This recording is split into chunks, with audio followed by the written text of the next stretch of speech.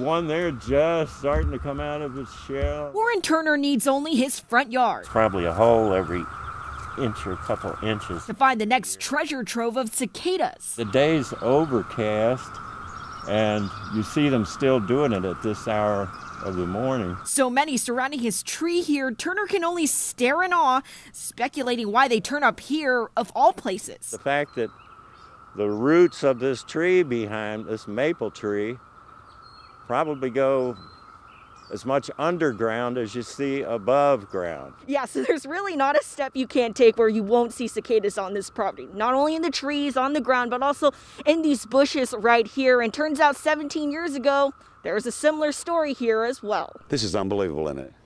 Yeah, it is. Yeah, that's right. Our own Rob Roblin was here covering the same thing in 2004. Back then, Warren's yard was reportedly the only one infested like this in Howard County. I don't have too many 17-year waits left, so I think I'll enjoy them while they're here. Still here and still enjoying. I'm hoping for it. Warren says a lot can change in all those years, save for a few bugs, of course. In Columbia, Amy Lou, WBAL-TV 11 News.